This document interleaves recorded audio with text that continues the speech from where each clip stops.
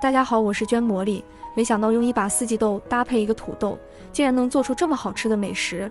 我家一周吃8次都吃不腻，大人和小孩都特别的喜欢吃，做出来口感独特，好吃的不得了。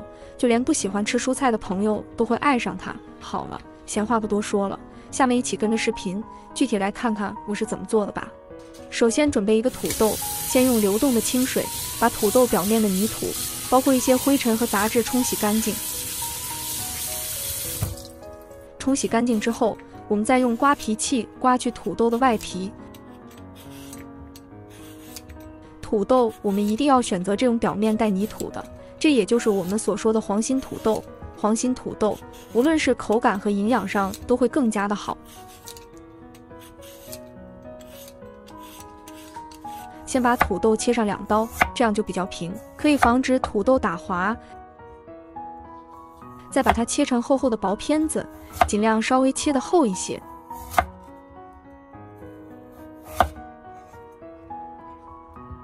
最后改刀切成粗粗的长条，这样就不容易碎，吃起来也比较粉粉糯糯的。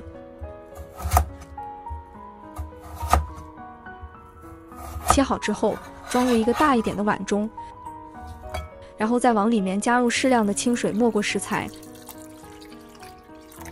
把土豆放入清水中，给它浸泡一会儿，这样不仅能防止土豆氧化变黑，还能泡出里面的淀粉水，这样炒起来也比较好炒。搅拌均匀之后，先放一旁给它浸泡着备用。接下来再准备一把新鲜的四季豆，先用手掰去2头，扯出里面的老筋。我今天买的比较嫩，比较新鲜，所以说里面的老筋就很少。如果不去除干净的话，就会影响整个菜的口感。四季豆千万不能用刀去切，要不然里面的老筋根本就没法去除干净的，只能用手一根一根的去撕。全部处理好之后，把它装入一个大碗中，然后再往里面加入一些小苏打，再倒入多一点的清水，水的量一定要没过食材。最后再下手把四季豆清洗干净。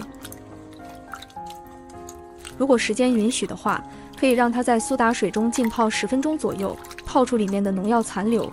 大家都知道，像这些蔬菜的话，难免多多少少会打一些农药的，而小苏打能够有效的去除表面的农药残留。所以说，无论吃什么蔬菜，都要用小苏打给它泡上一会儿，这样吃着放心也健康。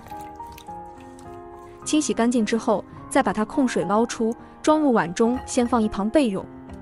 接着再准备一个去皮的西红柿，把它对半切开，1分为2，再切去中间的硬心不要，那样吃着口感不好。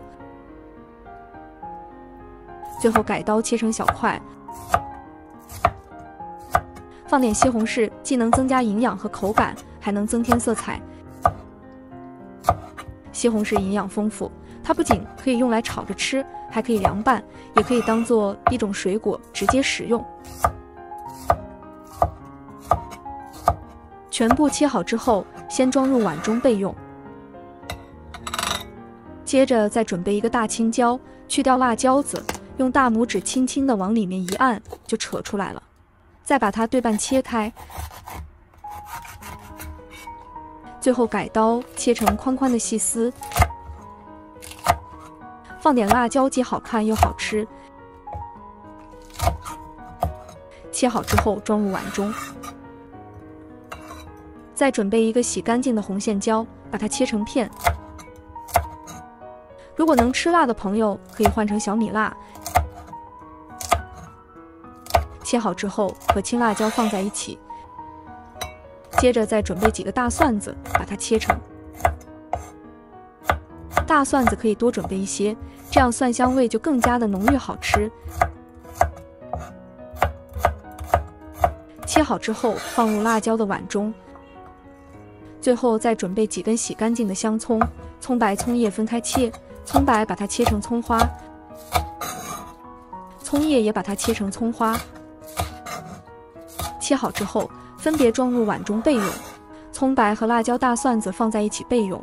接下来起锅，锅中加入适量的清水，水开之后再加入几滴食用油，再把土豆倒进来，给它焯一下水。土豆下锅之后，用漏勺给它翻动一下，使它受热均匀。加入食用油，能使焯出来的土豆颜色透亮有光泽。土豆炒至像我视频中这样有点透明的状态7成熟，再控水捞出备用。紧跟着再把四季豆也倒进来，给它焯一下水，焯出里面的灰尘和杂质，还有农药残留。加入食用油，还能保持四季豆颜色翠绿，不发黄不变黑。四季豆一定要焯熟，要不然吃对身体不好。2分钟之后再把它控水捞出，最后改刀切成3到4厘米的长段。切好之后装入碗中备用。下面起锅，锅中加入适量的食用油，油热之后再把葱姜蒜辣椒倒进来，给它煸炒一下，炒出蒜香味，炒出辣味，使它们的香味均匀地融合在一起。炒香之后再把切好的西红柿加进，继续给它煸炒，把西红柿炒软炒熟，炒出里面的汁水。亲爱的家人们，制作视频不易，点不点赞无所谓，只要我的视频能帮助到您，就是对我最大的支持和鼓励。每天都会更新1道不一样的美食视频，希望能给你的生活带来不一样的惊喜，这也是我前进的动力。这时大家可以看一下，里面炒出了很多的汁水，接着再把焯好水的四季豆和土豆加进来，然后再给它简单的调个味，加入1勺食盐，1勺白糖，最后再加入1勺生抽提鲜，再开大火，快速的给它翻炒均匀，把调料炒至化开，使所有食材都裹满着料汁的味道，这样做出来的菜才更加的入味好吃。出锅前再撒上迷人的小葱花，继续给它翻炒个7、8、90下就可以出锅了。花好香哦，光看着颜色红红绿绿的，就知道非常的好吃。里面的食材也已经充分的吸收了料汁的味道。这样做的四季豆和土豆是一道非常家常的菜，但是做出了不一样的口感和味道。把它盛出来装入碗中，就可以美美的开吃了。这样做的蔬菜大杂烩，小孩子特别的喜欢吃，酸酸甜甜的，里面放了西红柿，营养也是特别的丰富，各种蔬菜搭配，味道独特，色香味俱全，全家都爱吃。没试过的朋友可以点赞收藏起来做一下，真的是好吃的不得了，一定不会让您失望的。好了，今天的视频就分享到这里了，点击我的头像可以看到更多的美食视频，我们下个视频见了。